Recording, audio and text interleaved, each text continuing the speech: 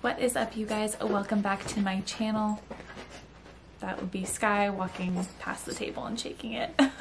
For those of you that are new, my name is Emma and I'm just so excited that you guys are here. I currently have 81 of you are subscribed to my channel, and I just wanted to say thank you guys so much. It means so much to me. I really started this channel to just kind of go through my life and be able to like look back on things for myself, and the fact that I get to share it with all of you guys just makes me so excited and so happy. For those of you that don't know, this is Sky. She's my 3-year-old silver lab, and all of the noises you hear are coming from this one. You wanna say hi? Can I say hi? Can you high five? Can you high five? No, you don't eat me. High five. Good girl. Yeah, okay. Go lay down now. Oh my gosh. So, if you guys watched my last video, you guys know that I have decided to go back to school. And I'm super excited for it. I am going back to school to become a vet tech. And I am so excited for this journey that I've decided on, and I could not be happier. I know it's going to be a lot of work, and I know that there's going to be a lot that needs to go into this, but I'm just so excited, and the fact that I get to share it with all of you just makes me so happy. So obviously YouTube is not my full-time job. YouTube is just kind of a hobby for me, and it allows me to like look back on parts of my life. So that's kind of why I make these videos. But I did get a couple questions on how did I pick this topic? How did I decide to go to vet school or vet tech school? And I just figured that I would share it with all of you and my little journey. My journey is definitely different than your typical graduate high school, go for my associate's degree and become a vet tech. It's totally different. I am going back as a full-grown adult, which is crazy because I still don't feel like an adult. But I do have my like little cheat sheet here, so I'll be like looking down at it. But anyway. So I kind of always, when I was young, always played with animals, always had stuffed animals, always wanted to be a veterinarian, but never really thought that I could do it. And then I realized blood kind of freaked me out. And as I got older, I kind of realized that only kind of human blood freaks me out, if that makes any sense at all. But I ended up going a completely different route in college. So I decided that I was gonna go the equine route, and I actually went to Johnson & Wales University and got my bachelor's degree in equine business management, and I did a concentration in finance, which is crazy because I feel like I still kept with like the animals. I still kind of wanted to go somewhat towards that route, and I did really want to open my own farm one day, and then I slowly realized that where I live and opening my own farm and making that kind of money to live where I live just doesn't really work out. It's more of like a dream job, and I feel like I would love to do it if I still did it, but I also kind of got to my senior year of college and decided this is more of a hobby for me, and I didn't really love the way that it made me feel, and I really wanted it to just stay a hobby. I didn't want it to feel like work for me. So that's kind of what led me in the direction of stepping away from the equine studies.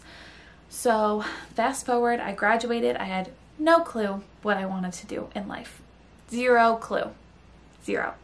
Like nothing.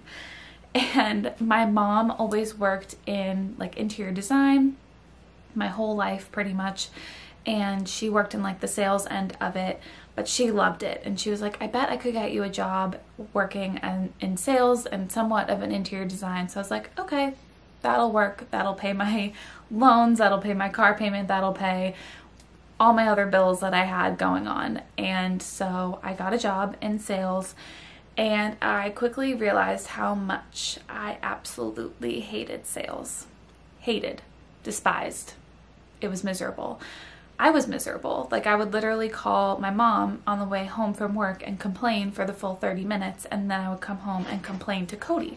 So it was just a very bad bad thing for me. It just didn't work out.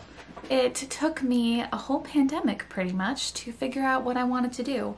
I got laid off from my job, which was a blessing in disguise because I was so miserable. And I decided, okay, I'm gonna figure out what I truly want to do in life and what will make me happy and what I will actually really enjoy. And scrolling through Indeed and just going and looking at jobs and trying to apply for jobs in a pandemic and dealing with all of this stuff just was difficult. And I eventually found a whole bunch of vet tech positions that were available. And I was like, this sounds great. I really was struggling, and I did try a couple of other paths and a couple of other routes, and they just didn't work out for me, and I didn't really fully enjoy them like I thought I would. So I was like, you know, it's okay. Things happen for a reason, right? So I decided to go the route of becoming a vet tech. So my beginning search was pretty much just looking for schools. I was Googling schools near me with vet tech programs that I could go to, or obviously since we were still in a pandemic, things that were maybe online. I was just looking for any kind of option for me that was out there. And I came across my local community college that offers vet tech program. So I quickly went online, I was reading all about the program, and I quickly realized that there were a couple of different options. There was an option where you apply as a high school student or a high school graduate, and then there was also where you basically took your prereqs and you're still a college student. For me, it was totally different because I was technically already graduated. Like, I have my bachelor's degree now, and I was kind of thinking, well, how am I going to apply? I don't really know how to apply. I will definitely put the links down below in case anyone in the area is interested in how to apply or any questions like that. I will definitely link it down below. When I was on the website, I found the program coordinator, and I decided to just email him because I wasn't really getting anywhere on the phones. It was as school was ending, so I believe it was in May that I decided to do this. And so I just decided that if I couldn't get through on the phones, that I could get through an email. So I emailed the program coordinator. He was so nice. I basically took pictures of my degree and all the classes I took through my bachelor's, my 4 years of being at Johnson & Wales, which is where I went. And he basically said, okay, all of your things look great. I'm gonna send you over to an admissions person and they're going to help you. I believe he said you might need 1 or 2 classes and then you would be able to apply to the program in January. And the program starts in September of every year. So I was a little nervous because I was like, okay, I missed the deadline. What am I gonna do? I was freaking out. But first I had to realize, or had to figure out what other classes I needed in order to apply. So the admissions person told me that I only needed 2 classes to apply, which were 2 science classes, which I just hadn't taken in the past 5 years, I think it was. I took one of them, but that was over 10 years ago and in high school, which is very sad to say. But I ended up signing up for those 2 classes through the same community college. So that way I knew that they would transfer. I knew that it would just be a quick and easy thing. They would already have it on their records and I would be able to apply in January. So now that I know that I've signed up for the 2 classes that I need to be able to apply to the vet tech program in January, my mind can ease a little bit, but also at the same time, I'm like, what am I gonna do in the meantime?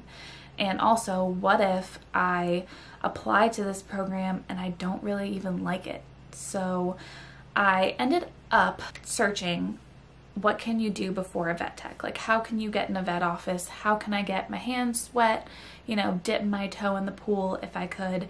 And I ended up finding a veterinary assistant program. And it's just 2 nights a week. I ended up finding it through my local BOCES, which is like an adult education program. So they do night classes, which is great. So I can still get a job during the day. But it is going to be a Tuesday night and a Thursday night from like 6:30 to 9:30 or something like that. And I'm so excited to have that. This program starts in September and goes until May.